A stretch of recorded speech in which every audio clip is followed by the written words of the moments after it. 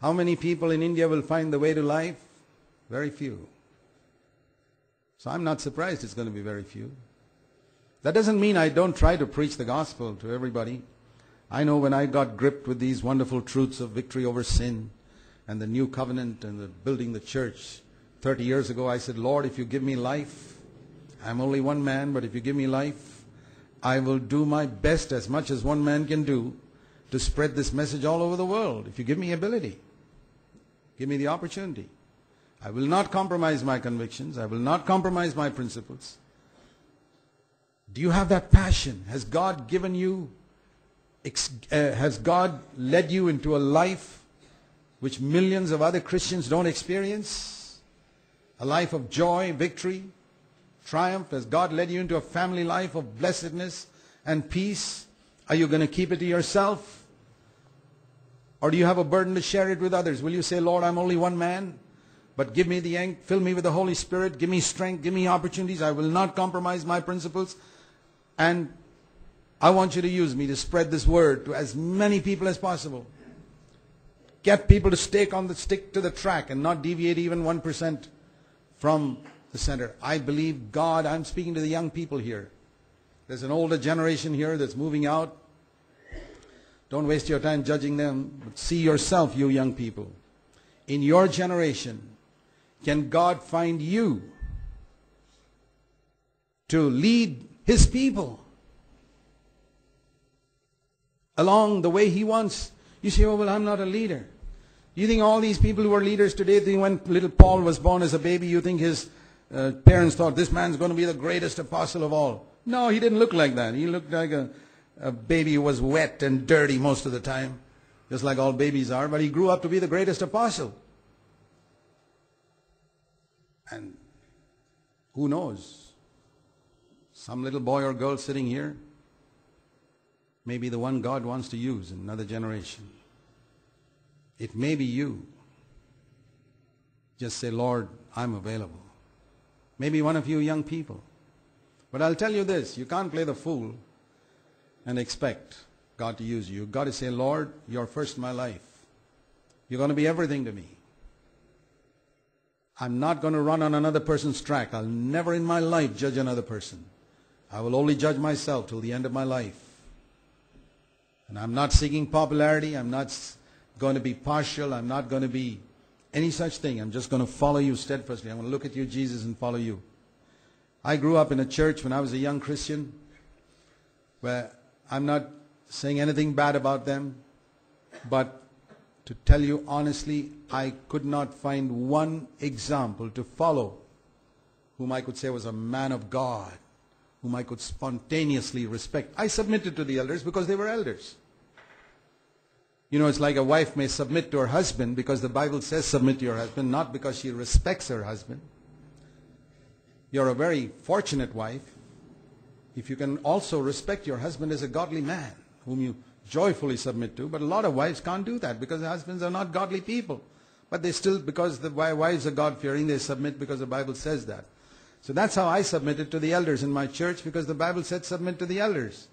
But I could not spontaneously respect them as men of God. But the Lord said to me, look at me and run the race. Don't worry about people around you. And I'm so thankful that 45 years ago, the Lord spoke that word to me. Look at me and don't look at other people. And that's helped me more than any other verse in Scripture in running this race. Let us run this race looking unto Jesus. And one translation says, looking away from everyone else unto Jesus. Looking away from everything else unto Jesus, who was the starter and finisher of our faith. So, I believe the days are such when there's so much of compromise among good believers in Christendom, standards going down in the matters of money, matters of moral purity. All over Christendom, the standards have gone down. If you want to be a man or a woman of God, you'll have to keep your eyes on Jesus. You may have to turn your eyes away from certain people in the church, in your church, and say, Lord, I'm going to keep my eyes on Jesus. I'm not going to look at anyone else. I'm not here to judge them. God bless them. But I'm going to look at you. I'm going to follow you. And I can prophesy it'll go exceptionally well with you. Yeah, God wants such people. You know, in the Old Testament, you'll see how in Exodus and chapter 32,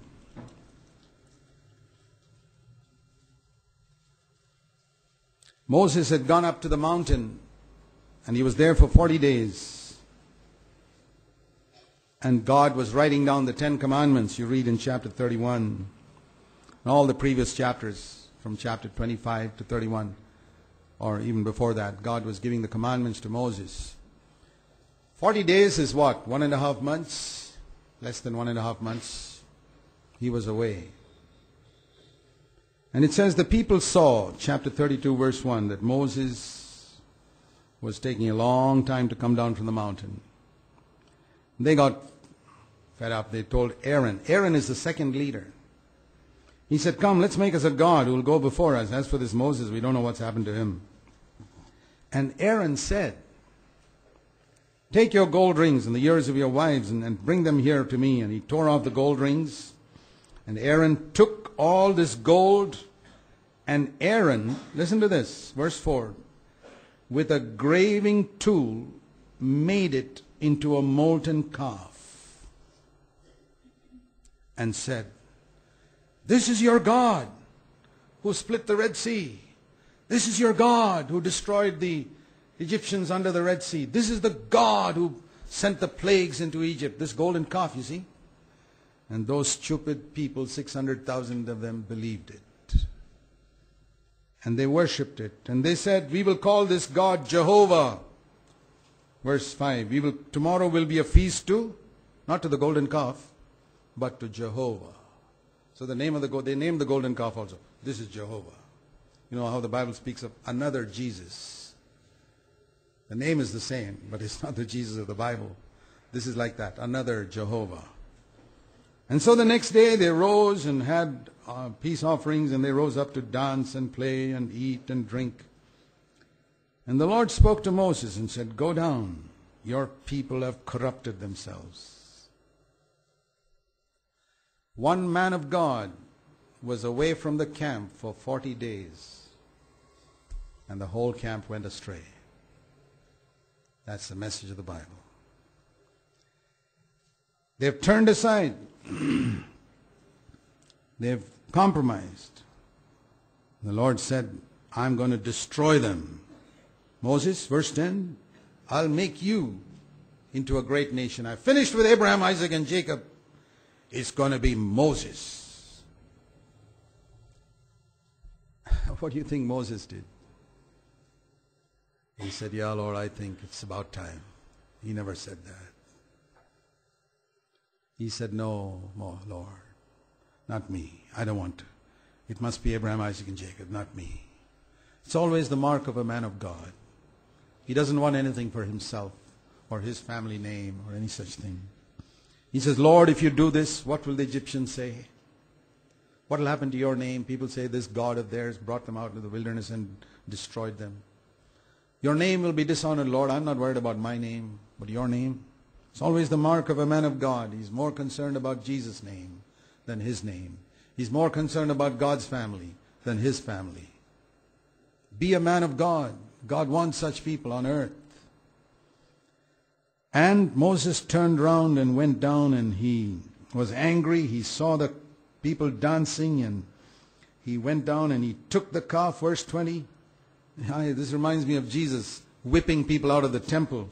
Took the calf and burnt it and scattered it. And look what he did. He said, you Israelites, drink this water now. And he made them drink it. And now listen to this. You see what a coward Aaron was and a liar. Cowards are liars and liars are cowards. Moses said to Aaron, why did you do this? Aaron said, please don't get angry with me. You know, these people, they are the ones who had this idea. They said, make a god for us. And this is the best part of it. Verse 24. They gave me the gold. I threw it into the fire, and out of the fire came a calf. Oh, what a miracle that is. I just threw all this gold into the fire, and out of the fire came a calf. This guy took a graving tool and fashioned it says earlier in the chapter.